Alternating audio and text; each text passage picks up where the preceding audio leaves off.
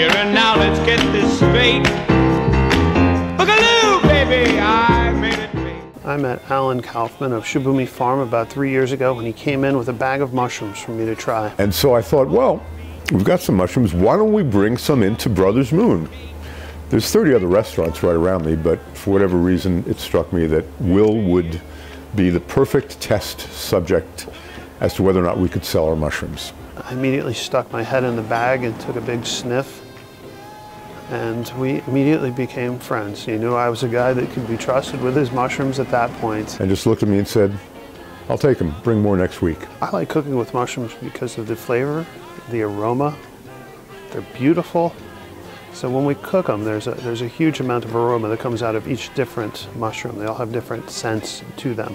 I like mushrooms, and to be honest with you, when people ask that question, why do you do this? I think the best and most honest answer is that the mushrooms chose me. Because they don't grow for everybody.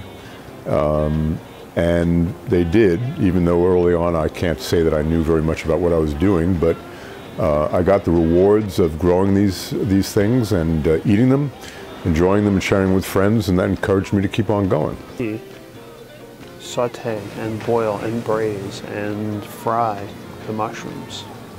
We use them in breakfast dishes like omelets. We use them in the soup as a stock. We'll make a stock and use the mushrooms as a stock. We'll cut the mushrooms up and add them to soups. We'll add them to braised dishes like our braised lamb shank or some short ribs. I grow a lot of different kinds, but mostly my interest is in mushrooms that are both delicious and gourmet in their taste or texture, but also possess interesting and unique medicinal properties. They taste great and they're good for you.